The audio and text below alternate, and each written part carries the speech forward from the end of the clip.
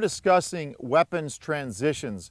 If you're in a building and you have to crawl up into an attic or something to look for a suspect, you want to transition to your pistol. That's really not the transitions we're talking about here. In that specific instance, what you would do is put your safety on, sling your weapon across your back, or however you want to do it, or have your buddy hold your rifle while you drew your pistol and went up and cleared the attic. What we're talking about here is your primary weapon system. It goes dry, you have a malfunction, whatever it might be, and you have to get your pistol out as quick as you can to eliminate that threat. So let's talk about the way to do that. There's a couple different ways to train for this transition.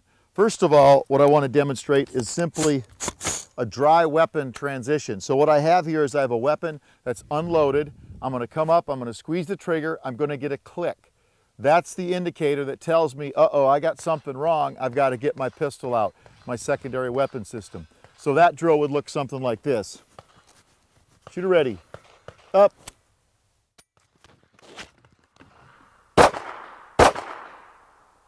Once I'm done with that, I holster my pistol, I recycle the bolt on my weapon, safety goes back on, dust cover closed, and I'm ready to do it again. So I started with a completely unloaded weapon. I'm actually dropping the hammer. Don't just come up and say, oh, the weapon's empty in transition. You got to squeeze the trigger, which gives you that indicator that there's a click, and now it's time to transition. If that happens with your weapon, just like it would with the malfunction, the hammer's going to be forward. You should make an attempt to sweep the weapon onto safe. But if the hammer's forward and you have a properly functioning M4 or AR-15 base platform, your weapon won't go on safe. So make an attempt to sweep it on safe. If it's not on safe, you're still going to get that weapon down and get the pistol out. We've talked in some of our other videos about the fastest way to transition. That's not what this is about. I just want to talk about training for the transition. Okay, the second method that we can use for training for the transition is to take a magazine. What we're going to do is we're going to load one round into our weapon. Once I've done that, I take that magazine out, place it back into my pocket or my pouch there. So now what's going to happen, I'm going to come up on target, I'm going to get a bang. Well, I know there's no other round in there, so should I transition? Absolutely not. We don't transition simply because we think the weapon's dry. We transition after the bolt has went forward, we squeeze the trigger and we get a click. So bang, click, transition. This is something that a lot of our students screw up when we're training. Bang, click, transition. It's a safe way to do a transition drill. Still attempt to sweep that weapon up onto safe.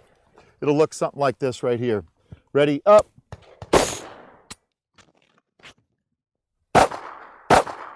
So I got a bang, a click, and then I transitioned to my pistol. So bang, click, transition.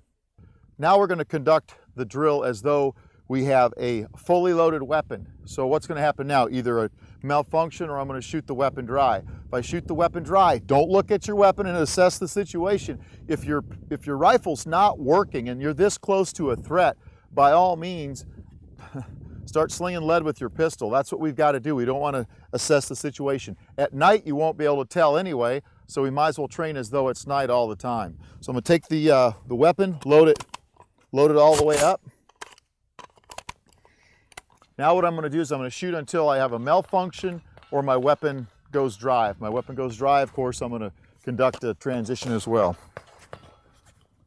Ready, up.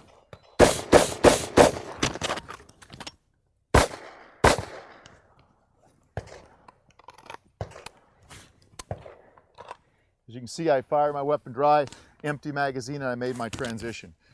The reason I say this is I've heard some disturbing stories about some of the drills that folks do, and I just wanted to show you a safe way to conduct those drills. If you're going from rifle to pistol, back and forth as fast as you can with loaded weapons, that's a pretty unrealistic drill. Is it good for weapons manipulation?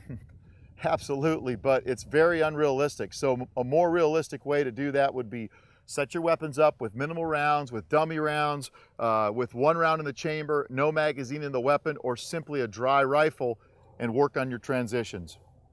All right, hopefully you got something out of that. Be safe when you're out there working on these transitions. If you have questions about what I mean by this, please drop us a comment on our YouTube page, and we'll try to get back to you. But Train safe out there when you're doing this. This is when people have accidents. All right, thanks a lot. We'll see you out there on the range.